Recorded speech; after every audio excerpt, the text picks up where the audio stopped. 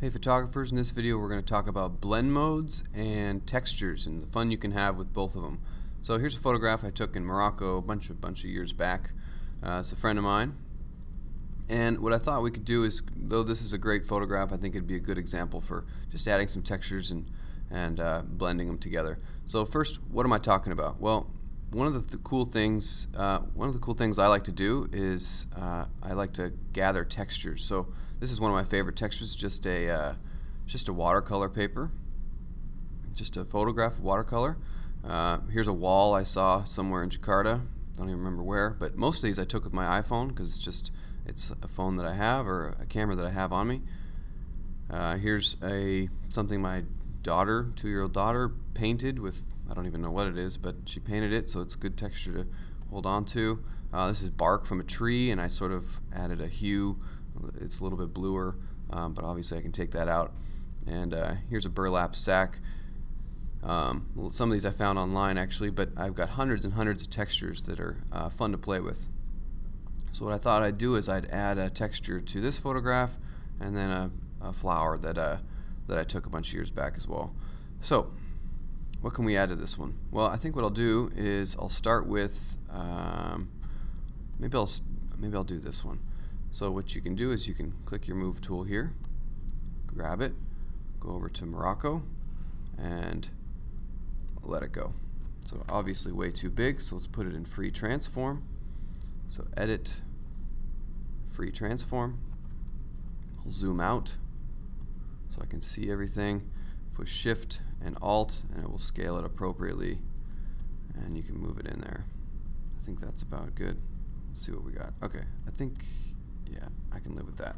Alright, push the little check button. Let's zoom back in.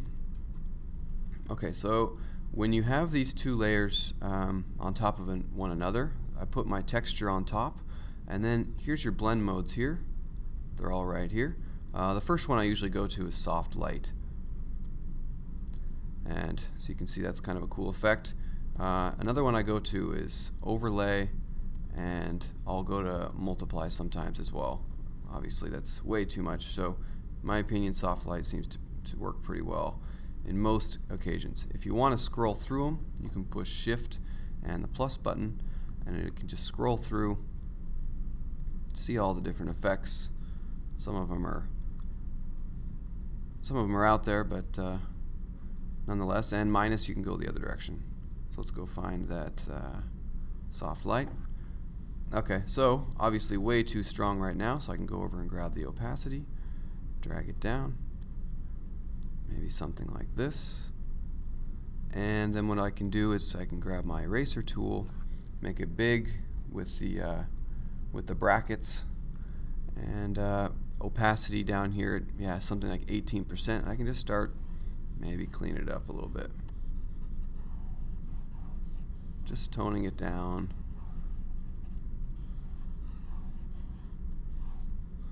Maybe a little bit more.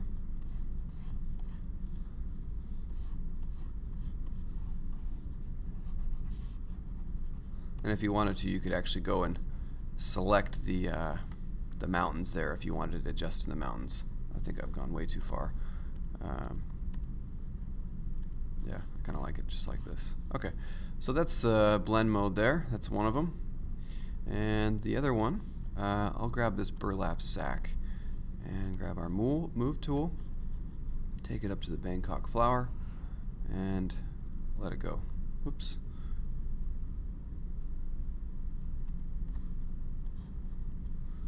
Let's do it again. Grab it, Bangkok flower. Okay, yeah, that's fine. I don't care. Okay, good. So let's put it in free transform, Command T, and let's drag it. I don't want it to be so loose, so I do like the idea. Actually, this will probably work pretty good.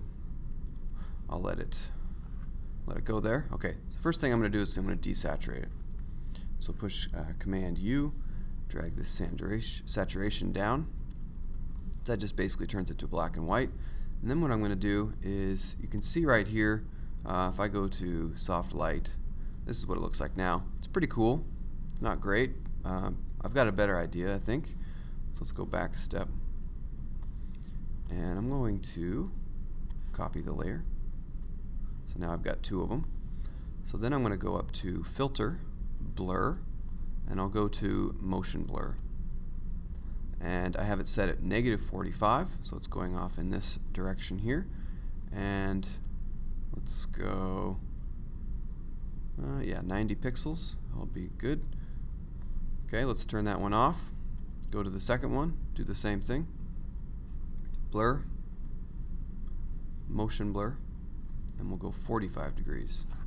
So what we're going to try and do is create this sort of crosshatch. And that's done. So let's turn them both on, highlight the top one, and go to Overlay. You can see now I've got this crosshatch. So I'll Shift, Layer, Merge. I can put them together, and let's do Soft Light. Again, you can see there it's kind of a cross-hatching feature, which is kind of cool.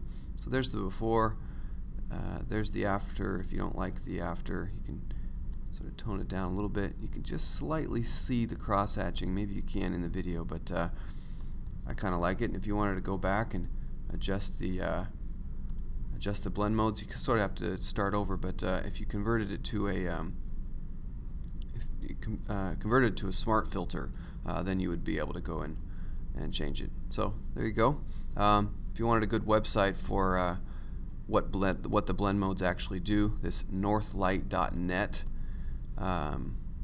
is pretty good. It tells you exactly what all the blend modes actually do, and it gives a slight description, small description of actually what's happening to the pixels in the histogram. So good luck, have some fun, start collecting textures just like a lot of us do. It's pretty fun.